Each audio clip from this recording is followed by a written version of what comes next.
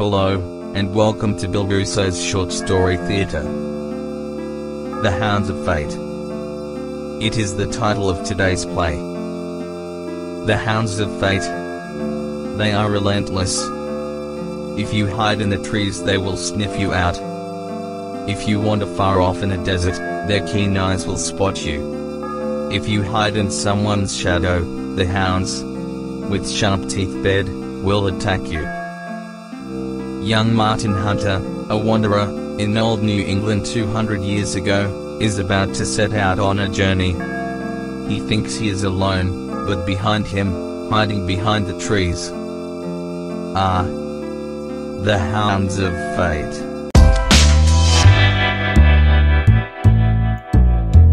In the fading light of a dull afternoon in September, Martin Hunter plodded his way along muddy roads and cart tracks that he thought led to the ocean. Somewhere in front of him, he thought, was the ocean. And towards the sea, his footsteps seemed persistently turning, don't you know? Why he was struggling wearily forward to that goal, he could scarcely understand, don't you know? The Hounds of Fate was certainly pressing him with unrelenting insistence. Hunger, fatigue, and despairing homelessness had numbed his brain, and he even lacked enough energy to wonder what was driving him forward. Well, Hunter was one of those unfortunate individuals who seemed to have tried everything and failed each and everything they tried.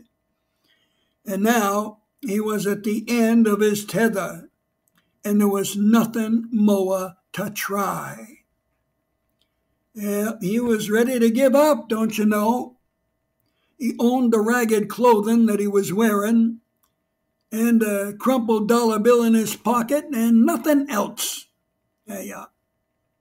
He had no friend or acquaintance to turn to, and no prospect either for a bed for the night or a meal for the next morning's breakfast.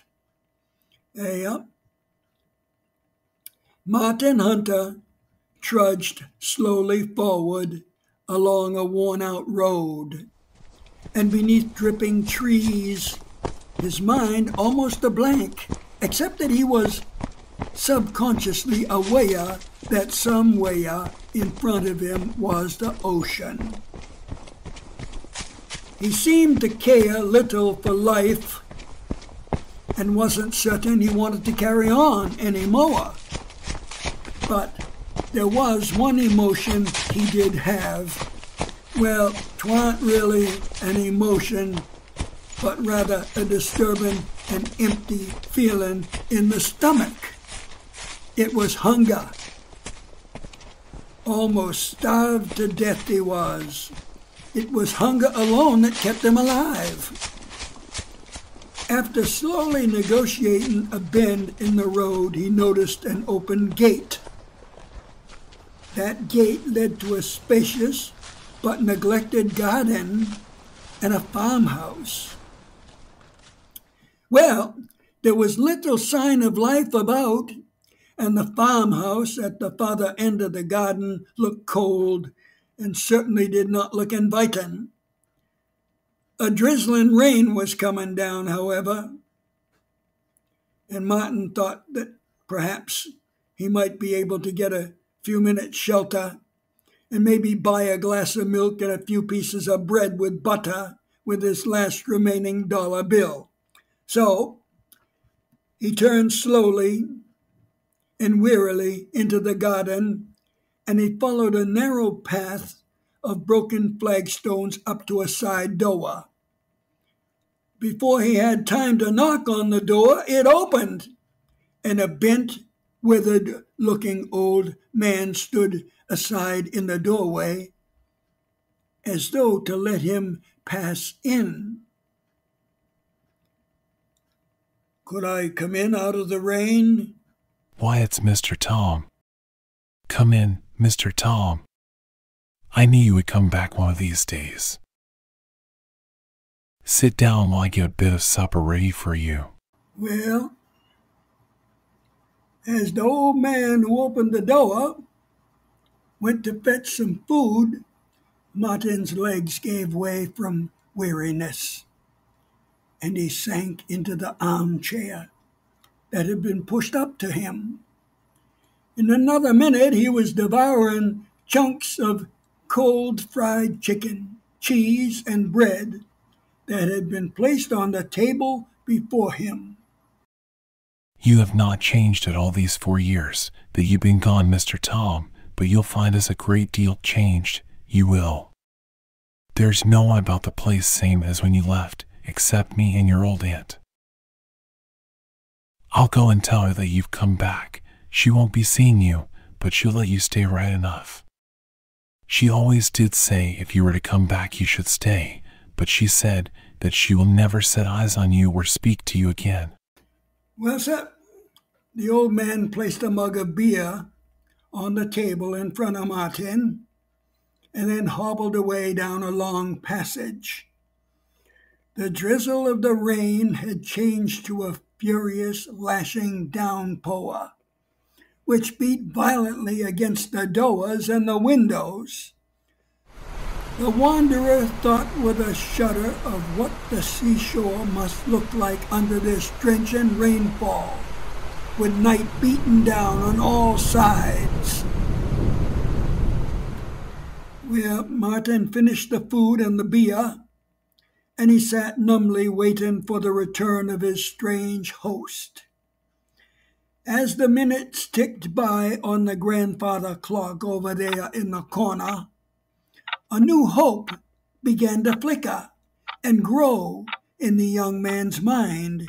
It was merely the expansion of his former craving for food and a few minutes' rest into a longing to find a night's shelter under this seemingly hospitable roof.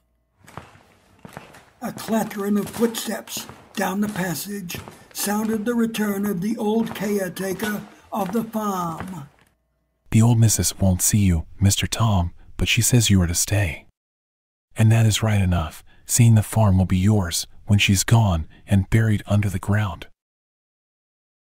I've had a fire lit in your room, Mr. Tom, and the maid has put fresh sheets onto the bed.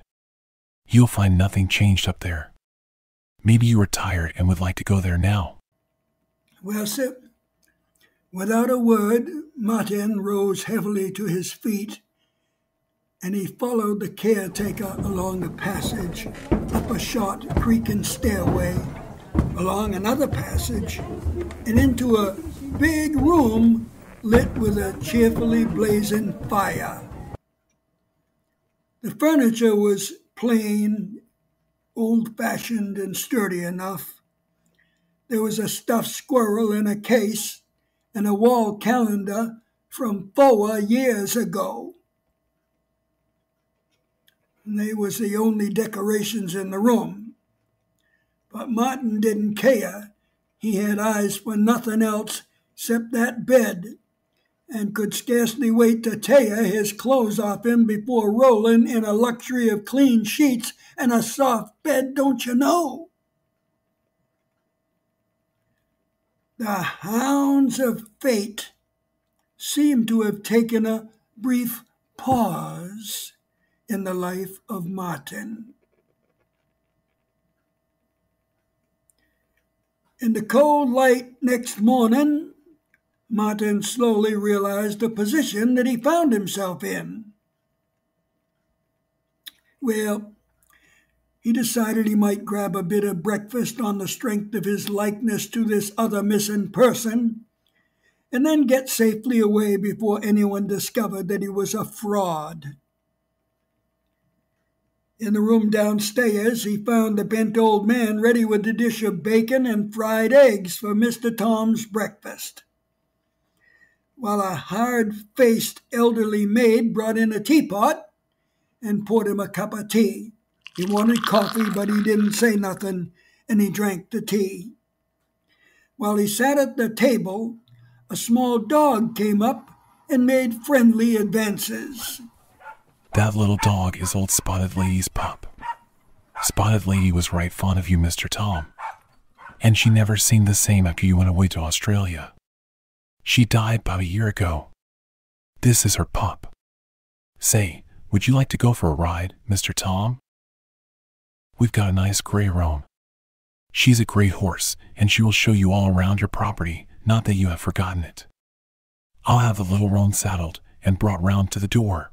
Well, Martin liked the idea of taking a ride on the horse, but he said, "I got no riding things," as he looked down at his one suit of worn-out clothing. Mr. Tom, why, all your things are just as you left them. A bit of airing before the fire, and they'll be all right. You will find the folks around here do have hard and bitter minds towards you. They have not forgotten, and they have not forgiven. No one will even come near you, so you best get what distraction you can with the horse and the dog. They are good company. Well, old George hobbled away to give his orders, and Martin, feeling more than ever like somebody inside of a dream, went upstairs to inspect Mr. Tom's wardrobe.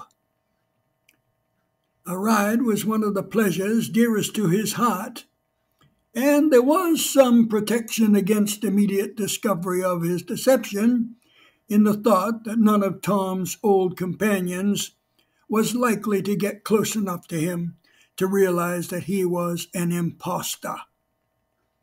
As Martin put on some riding clothes that fit him perfect, he wondered what manner of misdeed, what bad thing did the genuine Tom do to set the whole countryside against him? Well, the thud of quick, eager hoofs on damp earth cut short his speculations. The grey roan had been brought up to the side door. Martin quickly mounted the horse and trotted rapidly along the muddy roads where he had tramped yesterday when he was a down-at-the-heel outcast. After a minute, he stopped thinking of himself as an impostor, and he enjoyed the pleasure of a fast canter along the grassy side of a level stretch of road.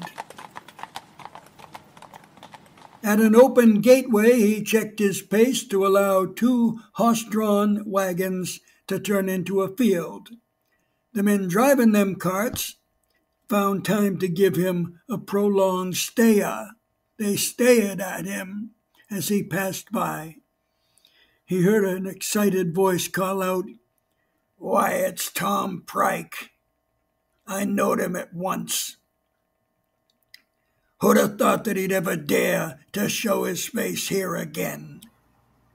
Evidently, the likeness which had fooled old George was good enough to mislead younger eyes as well.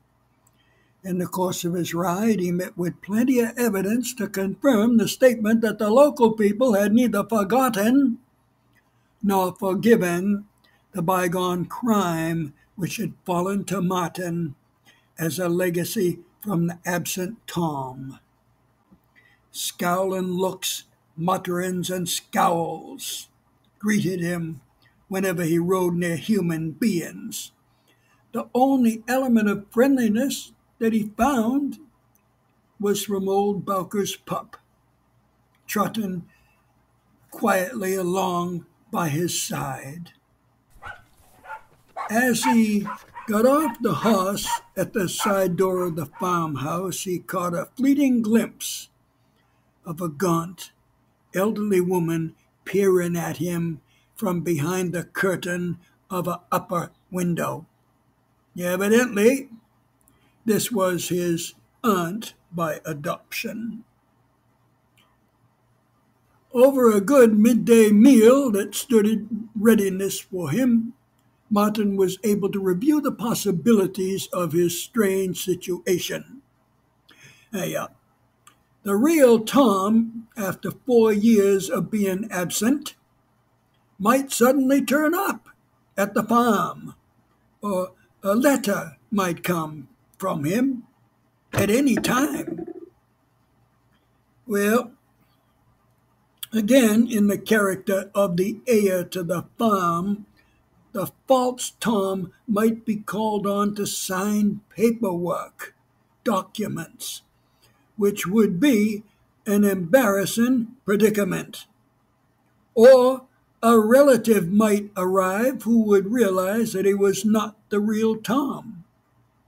Well, all these things would mean he would be exposed as a fraud. But, on the other hand, don't you know, the alternative was the open sky and the muddy roads that led down to the ocean. With his tattered clothing and not a penny in his pocket, that was the alternative. To be a pauper again, no money. And on the other hand, the farm offered him at least a temporary refuge from destitution. And farming was one of the many things that he had tried. And he would be able to do a certain amount of work in return for the hospitality to which he was not entitled. Well, the hard-faced maid came in, and she said, as she cleared the table from lunch, "Would you like chicken or steak for supper tonight?" Martin said steak and with plenty of fried potatoes. He said that he wanted steak and fried potatoes. It was the only time in his life that he had made a quick decision. And as he gave that order to the maid, he knew that he was going to stay on that farm. Over the next couple of days, Martin started doing some work on the farm. Old George, the gray roan horse, and Bowker's pup were his only friends in a world that was otherwise silent and hostile. Well, of the old lady who owned the farm, he saw nothing. Once, when he knew she had gone to church, he made a hasty visit to the living room of the farm in an effort to get some information, some knowledge of the young man whose place he had taken and whose bad deeds he had fastened onto himself.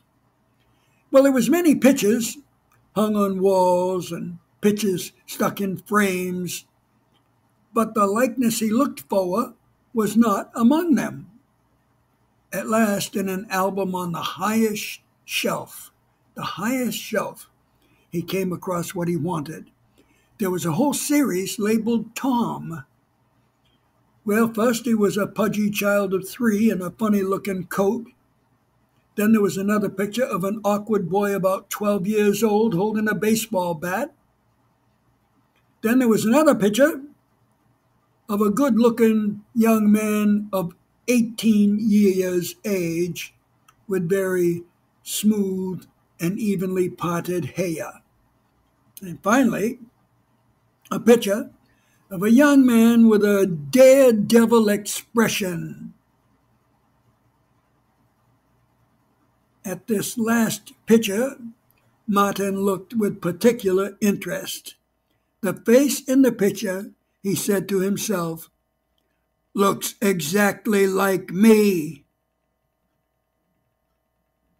Well, from old George, he tried again and again to learn something of the nature of the crime which had shut him off as a creature to be shunned and hated by everybody. "What do the people around here say about me?" he asked one day as they were walking home from a field, and the old man just shook his head and said, "They're against you. They're against you. It's a sad business. It's a sad business. They're against you." And never, after that, would he say anything more about the situation. Well, on a clear, frosty evening a few days before Christmas, Martin stood in a corner of the orchard, which commanded a wide view of the countryside.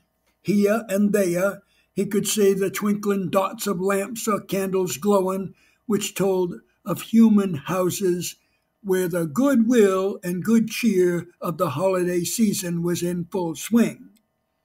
Behind him lay the grim, silent farmhouse, where no one ever laughed, where even an argument would have seemed cheerful.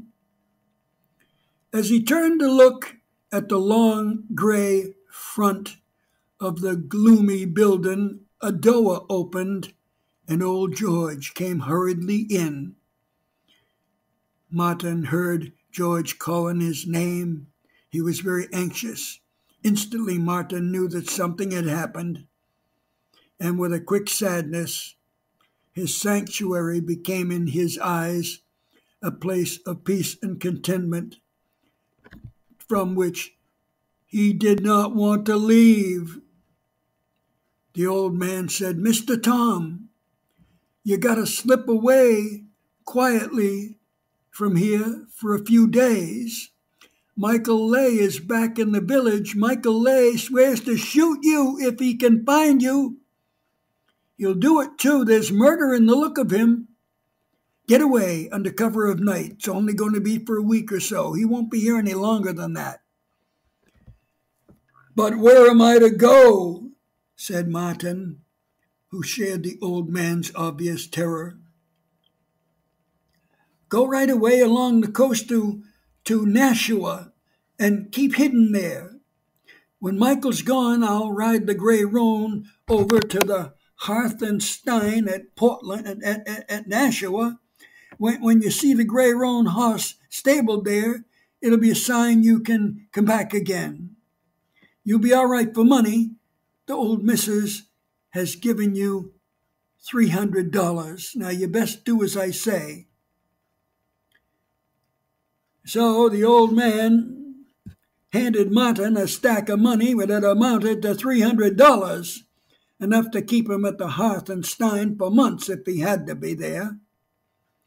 Martin felt even more of a cheat than ever as he stole away that night from the back gate of the farm with the old woman's money in his pocket. Old George and Bowker's pup stood watching him in a silent farewell from the yard. He could scarcely believe that he would ever come back, and he felt a throb of guilt for those two humble friends who would wait hopefully for him to come back. Someday, perhaps the real Tom would come back, and there would be wild wonderment among those simple folks in the farm as to the identity of the shadowy guest that they had harbored under their roof. Well, sir, for his own fate, Martin felt no immediate anxiety.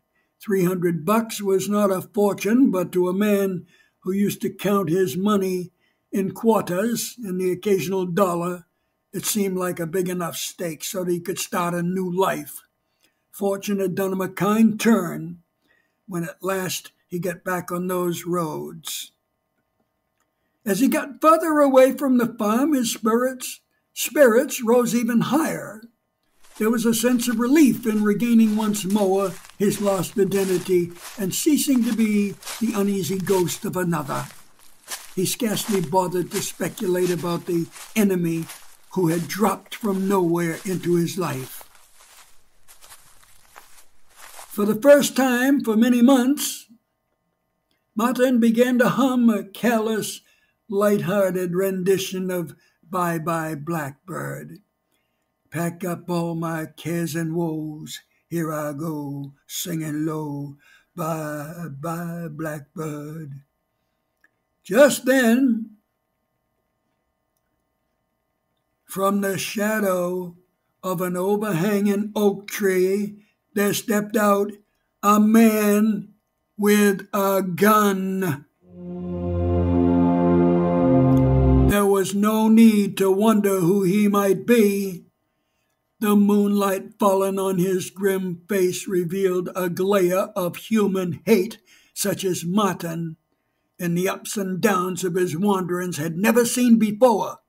He sprang aside in a wild effort to break through the hedge that bordered the road, but the tough branches held him fast. The Hounds of Fate had waited for Martin in those narrow lanes, and this time they were not to be denied.